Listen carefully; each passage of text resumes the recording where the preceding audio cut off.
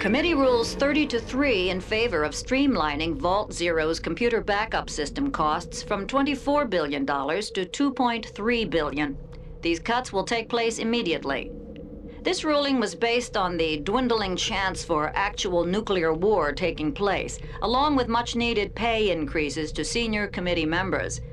Furthermore, the subterranean vault compartments that were designated for backup computer and life support systems will now be renovated for senior vault personnel leisure facilities. The committee has a construction agenda that must be finalized by mid-March.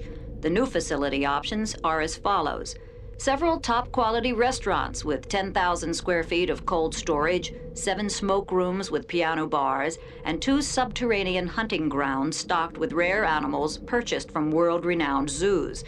All of these are feasible, but require an additional $12.4 billion, which can be acquired by.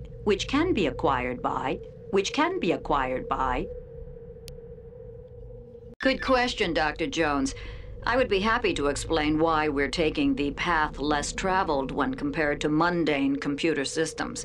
One advantage the calculator has over normal computers is the electro-organic linking terminal. Our tests conclude that the CPU can share tasks and receive data from pseudo-cryogenic stored brains that are maintained in an oxygenated tank. These brains are currently that of lab rodents, but our calculations indicate that human brains can be preserved in the same fashion. The brains will be fed specifically formulated nutrients to sustain suspended life.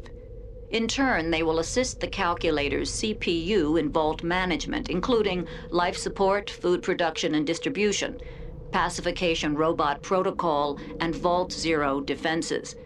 This neural network will also assist in Vault Zero's primary function, to initiate mankind's post-war rebirth.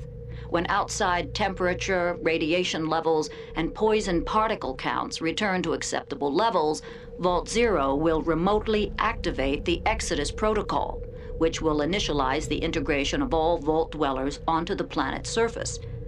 The brains are to be harvested from a select group of geniuses that were chosen by committee for their skills and their cute haircuts. This is Third Scientist Lewis. Things are going from bad to worse.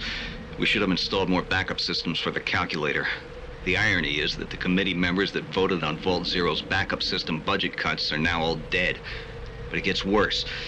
63% of Vault Zero's population is now dead, while 15% of the living are now severely brain damaged and can no longer care for themselves. My frustration builds with the fact that I can't even get into the calculator's chamber anymore due to lack of authorization. If only First Scientist Napstarsky or Second Scientist Jones had survived instead of me, they might have been able to repair the electro-organic linking terminal. And who knows? They might even have saved Vault Zero. I'll do what I can, but so far, it really looks like a... This is Third Scientist Lewis with a report on the cause for the perimeter alarm. Late last night, a heavily armed group of mutated humans attempted to force their way into the vault. I've never seen such creatures. The smallest one was over 7 feet tall and must have weighed at least 400 pounds. I believe that this group has seen fighting recently. Each one was carrying enough firepower to arm a small platoon. But the real shock came when a security camera was able to get a close-up. These poor creatures are severely mutated, with the majority of their features only vaguely resembling that of human beings. I don't know if they're a product of nuclear radiation. They seem to share too many similarities with their muscle-bound frames to credit a random mutation. Their intrusion in the vault has fully woken up the calculator, and the emergency pacification protocol has been initiated. I don't believe the invading mutants were expecting to combat a behemoth, but the results were